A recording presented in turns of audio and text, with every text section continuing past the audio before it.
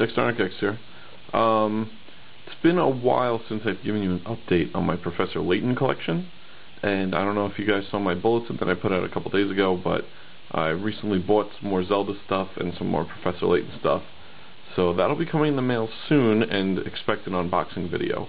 But I figure before I show you some of the new Professor Layton stuff coming in the mail, I should update you on my collection. So I got a couple things to show you today, and let's start right here with probably the best thing. It's a Revoltech Professor Layton action figure. There's like countless points of articulation, and you can see all these cool accessories. I mean, this thing is really cool. I really enjoyed it.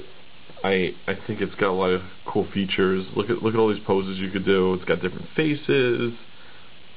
It's got like stands, got table and chair, teacup, all that cool stuff. Even a little brick path to put it all on.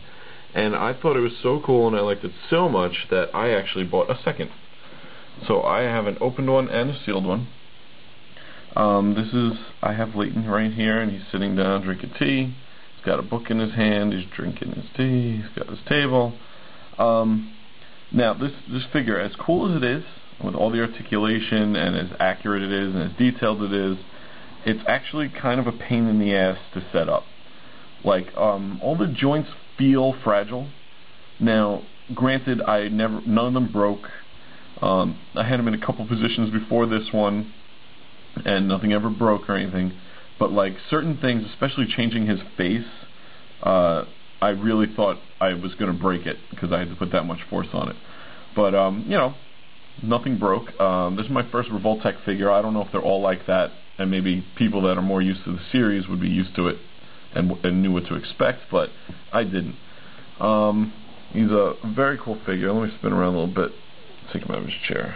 Let me see if I can just put his feet down, stand him up. It took me a while to get him in the chair in a way that I liked, so it's kind of killing me to pick him up, but here you go. Kind of standing up.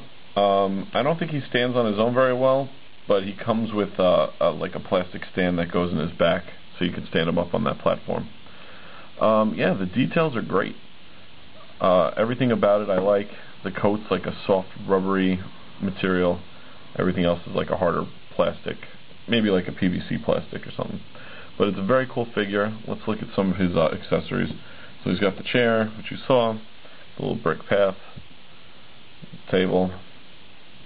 This is the stand. It goes there, and then this moves. It's like it's got articulation too, so you can position them in different ways. You can have them floating in the air if you want. And it came with this little box, and my assumption is that the box is to store all the accessories, but you can also... No, I forgot. I thought you could do that, but you can't. So let's open this up. Which way is this open? Here we go. So here's some of the accessories. Let's take a peek. This is like a coin that comes with it. It's like a token of some kind. It's plastic. It says 10 Revoltech points, revoltech.com, or well, .in. Here's the back of it. It's really hard to see on this camera, so I'll do the best I can. I apologize for that. Alright, here's the alternate face. He's got, the one I have him on right now is like his stern, concerned face. This is a happier face. It's ridiculous. He's got a teacup. He's got a whole bunch of extra hands pointing, hand open. This one is for the pen. This has got a little pen for his notebook that's in his other hand. Also, this was on the table. It's a little saucer for the teacup that also has a little peg so you can put it in his hand. More hands. There's lots of hands. And this hand right here with the teacup is actually attached to the teacup. So it's one piece, and I don't know if you can see, but the tea is actually angled, so you can put it up to his mouth and he's drinking it. But this is the Revoltech figure, Professor Layton. I got a really good deal right when these came out. This website, I think it's Ami. I'll put a link in the description.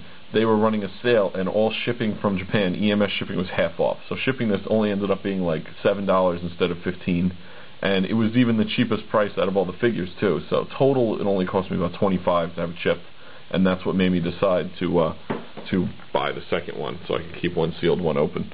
Because when I got the sealed one in the mail, I realized it was too cool to keep sealed. So let's move on. And I got these bobbleheads. You can see them pretty well, which is good because they have this clear plastic coating over the plastic, and I think that's great because it'll keep it from scratching. So here's Luke. The box is great because it looks like a building, and it's clear on both sides, so you can actually keep it sealed and display it. It's got some kind of card in there. I can't really see it. Luke looks good. Let's take a look at the bottom. Here's the bottom. It's all in Japanese, so I can't really help you out much. It's made in China. And that's Luke. And of course, if they made a Luke bobblehead, they are going to make a Layton one. This one's a little harder to see because of the packaging. Again, I don't want to open these because the packaging is actually really cool. You know, it's got good art on it. And the packaging, the best part about it is you can see the whole figure, so you're not hiding anything by keeping it sealed. And there's the top. And I don't think I showed you the top of this one. So there you go. It's 2 bobbleheads. I think those were about $20 each, and I think I ordered them both from PlayAsia. And last but not least, I got these miniature UFO plushes for the Professor Layton anime. These are really cool, and the seller that I got from in Japan actually included it in this little Ziploc bag that they all fit perfectly in. So I'm going to take them out to show you, but I plan on displaying them in the bag because they display, you know, perfectly. You could see them all, and I'm not getting dust on them. I currently do not have room for my Layton collection in my glass cases, so I try to keep all the plushes in plastic so they don't get dust on them, because that's the quickest way to ruin a plush. So here's Layton. These are miniature, like, Ghibli plushes. His hat's all bent up. It was like that when I got it. There you go. And let's take a look at the tag. It's Professor Layton, what is it, the Eternal Diva? Something like that. That's the name of the anime. The back. So there's Layton. Here's Luke. Same tag.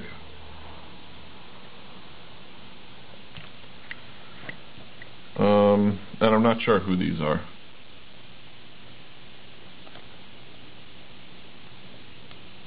Go. And the last one. And she's got this necklace, and apparently this is something important in the anime because I've seen like other items for Professor Layton that have that necklace. So, and there you go. So this is a quick update on my Professor Layton collection. Like I said, I should have an unboxing video soon, or 2 unboxing videos depending when they come. And I have a lot of stuff coming. Some rare Zelda stuff, some newer Professor Layton stuff.